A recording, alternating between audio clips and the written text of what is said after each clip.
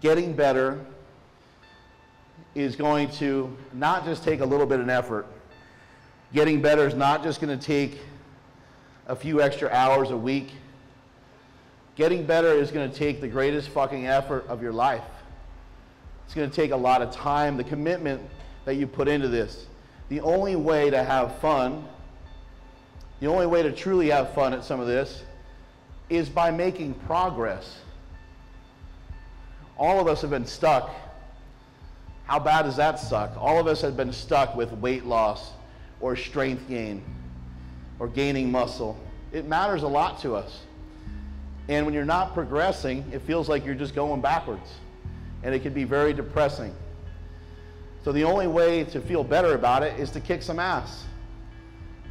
And the only way to kick some ass is to have like-minded motherfuckers in your corner. People that have the desire to get better. People that have the same drive. People that are maybe even more determined than you at times. People that are maybe even more hungry than you at times. Earlier today, a lot of guys were having some fun throwing around some weight. Steve Gentili hit a 535 or 525 pound bench press for 3 reps. There's a couple other good PRs for the day. Silent Mike over here hit a PR. A few other guys were tearing up some big weights. As the old guy, I couldn't just sit back and watch them have the fun. TP Hulk, who's looks like he's sculpted out of fucking granite, was here. Bodybuilder, powerlifter, ass kicker. He did 500 for a few singles, so I thought to myself, you know what? Let me kick this shit up a notch and let me jump in on this. Once I heard him say he was working up to 5 plates, I said, whatever he's doing for 1, I'm doing for 5. And I love the guy. It's nothing against him. It's nothing personal. That was just something to get me fired up. And you guys need to find motivation and inspiration. It's all around you. It surrounds you each and every day. You may not know where it is, but you have to keep your eyes open. And that's a message I want to share with you guys today, is that it's not just about the numbers. It can't just always be about lifting weights. It can't just always be about the numbers themselves. This stuff has to carry. You guys have to understand that the values and the opportunities that can happen inside of here can make you a champion in your entire life, not just on the platform. It's not about lifting 405 or 500. It's about self-improvement. That self-improvement is going to take you through your everyday life, and you'll be known as an ass kicker in your everyday life, and not just as a lifter. This is a journey, and this is a process that can be utilized to help you with other things other than just the lifting itself.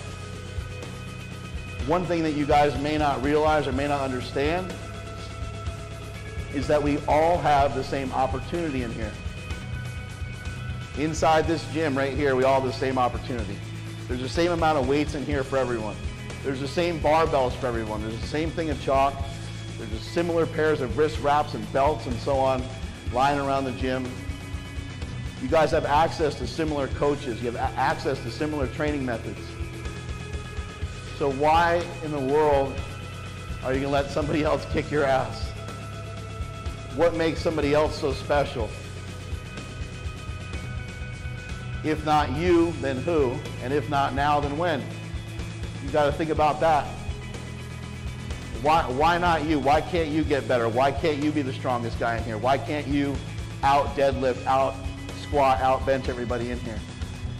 Maybe if you started to think about outworking everyone, that would be a good place to start. And on top of that, that would be infectious, and that would bleed into everybody else that's in here, everybody else that's inside this gym, and it would create a better environment to train in, period. Which again, is going to come right back to you and make you a better lifter. I think a lot of times we get caught up in the day-to-day of what we're doing, and our heads are down, and we're not paying attention to how many great opportunities there are. There's tons of opportunities for you to get better. There's tons of opportunities for you to find inspiration in your life. And there's tons of opportunities for you guys to constantly improve and work towards getting better. Everyone in this room possesses the ability to get stronger. Everyone in this room possesses the ability to get better. But if you keep trying the same thing over and over again with no improvement, then it's time to change some shit up. If you read the same book all your life, if you had all the same friends all your life, if you lived in the same area your entire life, that's all the shit you're ever gonna know.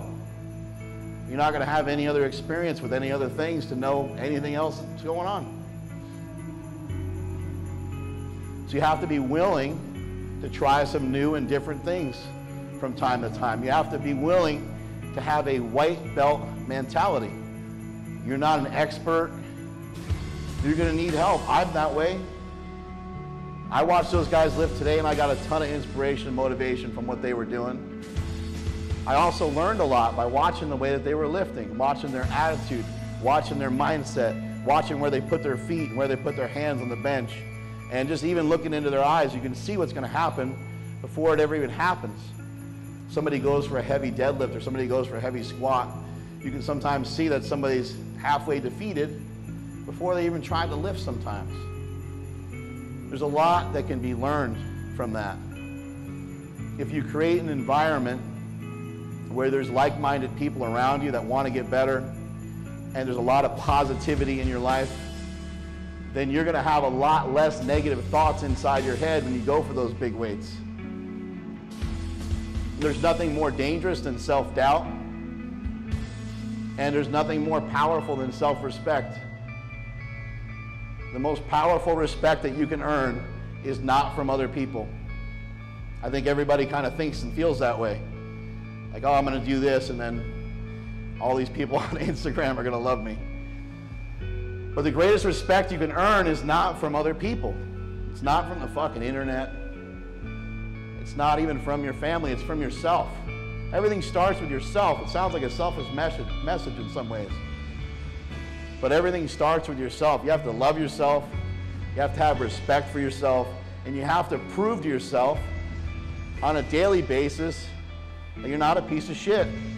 You have to prove to yourself on a daily basis that you're not that kid who had a lot of fear about this or that. We all had our hurdles as kids, right? We all were picked on a little bit here and there, except for some of you bullies out there. We all have our fears, and we all have our hang-ups about, some of the things that happened when we were kids, or some of the things that even carried into our adult lives. But the greatest respect you can earn is self-respect. And the way that we build self-respect is through our strength. Everyone kind of talks about working on their weakness all the time. Working on your weakness is okay, it's cool. But it's so much better, and it feels so much better to continue to work on the things that you're actually good at. If we really worked on our weaknesses as meatheads, we'd be in the library and not inside the gym. The point is every once in a while in life, you got to throw yourself an underhand pitch and knock that motherfucker out of the park. You got to sometimes utilize your strengths as your strengths. Think about somebody who's born deaf, or somebody who's born blind, or somebody who's born with these imperfections. Somebody's missing an arm, missing a leg. Their strengths become so heightened that they're able to achieve all kinds of crazy shit when you thought and everybody else thought it wasn't even possible in the first place. By working on your strengths and continuing to work on your strengths, you're going to continue to build that self-respect that I'm talking about. I got my boy Silent Mike here. As I always talk about, you want to be around like-minded people. You want to be around people that are hungry to get better. I don't have to worry about whether he's going to show up and actually be intense when he trains. I don't have to worry about if he's going to try to hype me up when I work out. These are all things I don't have to worry about with Silent Mike, because I already know every time he goes to the gym, he's gonna work his ass off. And he never misses workouts. He never misses it, ever. If there's some sort of crazy situation where he's gotta miss it because he's traveling or something, and he's gonna let me know. But you guys have to be around like-minded people in order to get better. If you're doing it by yourself right now, that's cool. That's not a bad route to start, because self-motivation is gonna be what puts the wheels in motion in the first place. But you're gonna have to try to get around some other people, because you're not always gonna be so fucking excited about lifting day in and day out for days and days and days and weeks and weeks and weeks and years on end. There's gonna be a point where you want to bounce ideas off other people. And if you lift by yourself, again, that's gonna be kind of all that you know. You're not gonna get coached. If I do a rep or do a set that's off, that's out of character, Silent Mike will see it and he'll say, what the hell was that? Or he'll say, that was slow, you know, what happened? Or he'll even see what happened exactly and he'll tell me. Shit, like normally you tighten up better than that, or your knee came in, or whatever. If you don't have other people watching you, it's gonna be hard to have accelerated learning. You're gonna be learning on the fly by yourself forever. And it's gonna take a long time to catch up. And have Silent Mike come up here and chat with you. Come on up here, Silent Mike.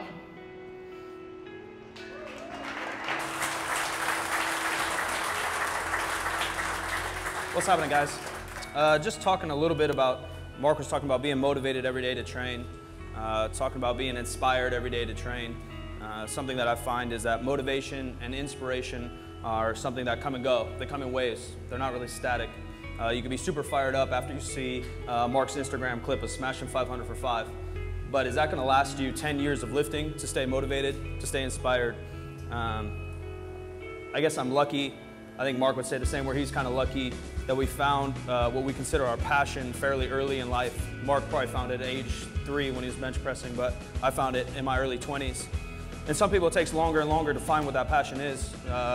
And then once you find that passion, it's even harder, it's more difficult to follow through with that, to make it not only a hobby, but your lifestyle, and hopefully maybe your work.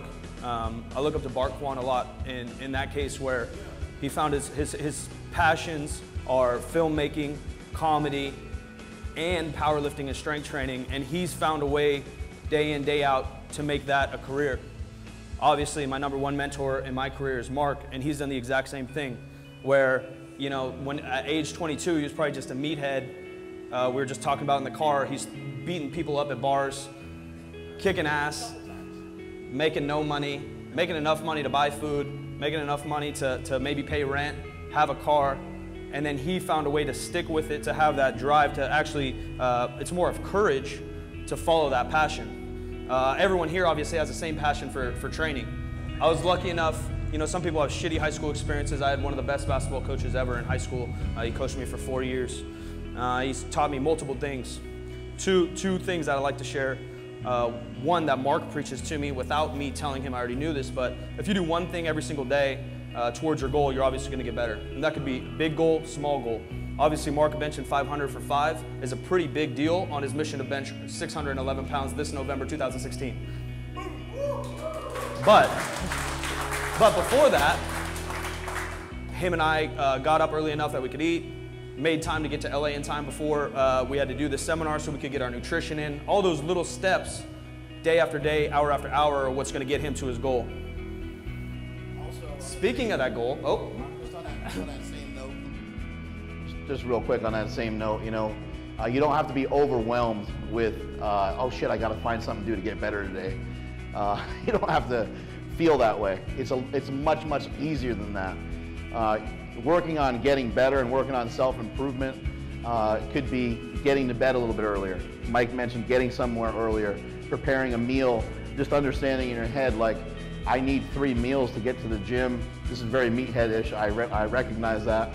But I need 3 meals in order to train the way that I told myself. Keep in mind, you're telling yourself these things all the time, right? You're telling yourself, I want to do this, I want to do that. Now, if you want to do this and you want to do that, you better fucking back it up. And you're going to have to back it up by planning. You don't plan ahead, you're going to be planning to fail each and every time. So make sure that you're doing that, and make sure that you're planning ahead. The other thing is that it can be small tasks. You can go on YouTube and watch a couple different lifters. Maybe you suck in a deadlift, so rather than saying, oh, I suck in deadlift, today's gonna suck. Today's gonna fucking suck, my back hurts. Rather than doing that bullshit, go on YouTube, watch as many fucking deadlift videos as you can. It's not that hard. Everyone has YouTube. Everyone's got a motherfucking phone. Get on your phone, get on your YouTube channel, watch people lift until you learn how to do it the right way and make yourself better that way. It doesn't have to be overwhelming to get better. So Mark gets every meal perfect on the way to November to bench 611 pounds. He doesn't miss a workout. He hits all his sets, all his reps, no matter what. He's done everything perfect for these next, 4 months leading up. Doesn't mean you're guaranteed to hit that goal. Doesn't mean he's guaranteed to bench 611 pounds. We call that sacrificing for the unknown. You don't know what may come of this. You have this goal, which is very important to everything else we've talked about here. Hopefully that's not looked over. You have to know what the hell you're gonna do. I've tried to help coach people and say, hey Mike, what about a 6-day split with an upper-lower, daily undulating periodization? Will this work? And I said, well bro, what's your goal? And then they get glossed over in the eyes. You gotta know where you wanna go before you can find the path there, right? Mark does all these things perfect. He's not guaranteed that 611-pound bench. Sacrificing for the unknown means there's a certain amount of work that has to get done. Certain things have to fall into place before you even have a chance to reach this goal. You have to give yourself the best chance to reach this goal, and sometimes it doesn't happen. I was supposed to compete in a powerlifting meet this coming weekend, a week from tomorrow. I tried to never miss a workout. My nutrition was perfect. I hit every set, I hit every rep. Halfway through my prep, my back gets a little upset. I'm going to a massage in Cairo, spending half my damn paycheck trying to get fixed every single week, twice a week. I'm masking this pain, deal. Second heaviest squat workout 3 weeks out from the meet, something gives in my back. Now, I thought I did everything I could take. I did all my nutrition perfect, slept perfect, sets and rep perfect, but sometimes the result's just not there. Now that just means my next goal is to get this back healthy so I can come back and do the exact same thing over again and hopefully do it better. I've said it many times before, if you want to be good at something, it's going to take a pretty good effort. You might need to find a coach, might need to start paying attention a little bit more to what it is you're actually doing. If you have good genetics, maybe you don't need any of that. Maybe just start lifting and things just start naturally falling into place. But if you want to be great, it's going to take the greatest effort of your life, and you're going to have to put a lot of time into it. And in order to put a lot of time into it, you need to realize that you can't just be bold and brave under a fucking barbell. You need to be bold and brave in your life. You have to have a long, awesome fucking life, the best life that you can possibly have, in order for the shit to stay intact in here.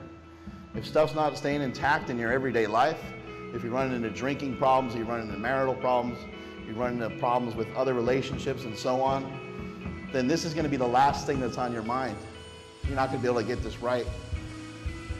My father, who's always been a huge influence on me, you guys seen him in the movie Bigger, Stronger, Faster. He's about 5'2" if he's lucky, but to me he's larger than life. You know, and he's always said, you have to love yourself, you have to love other people, and then you can make an impact. And that's what I feel I'm here to do. That's what I feel I'm put on this earth to do, is to make an impact and make the world a better place to lift.